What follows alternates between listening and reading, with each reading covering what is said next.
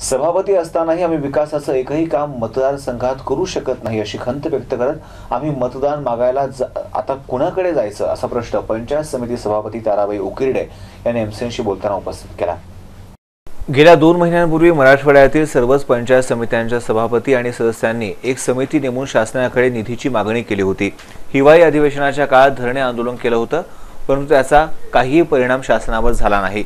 पंचायत समितींच्या सभापतीला कोणतेच कामाचे अधिकार नाहीत, फक्त गावातील सरपंच विकास कामांचे नारळ फोडायला बोलावतात, याच्याशिवाय काही आम्हाला काम नाही। मग आता नागरिकांना मते कशी मागणार असा सवालही औरंगाबाद पंचायत समितीच्या सभापतींनी केलाय।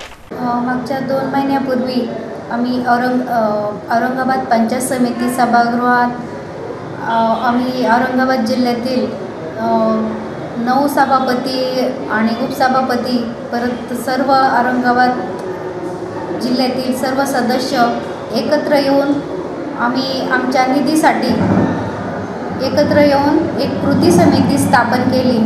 परत आपल्या राज्यातील सर्व सभापती उपसभापती सदस्य यांनी आपापल्या जिल्ह्यामध्ये त्यांनी पण एक कृती समितीची स्थापना केली आणि मागे हिवाळी अधिवेशनमध्ये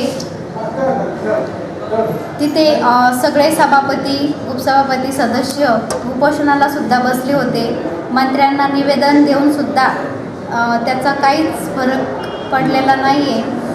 आता आम्हाला येऊन इथे 1 वर्ष झालं, परत आमच्या मतदारसंघामध्ये जातो, सगळे म्हणतात की आमचं हे काम करा ते काम करा, आम्हाला हे करून द्या, तर आम्ही तिथे फक्त नारळच फोडतोय। आम्ही इच्छा असून सुद्धा आम्ही त्यांची कामं करू शकत नाही आहे आणि आम्हाला पुढे काही करायचं असलं, इलेक्शनमध्ये उभं राहायचं असलं तर कोणत्या तोंडाने त्यांना मतदान मागायचं।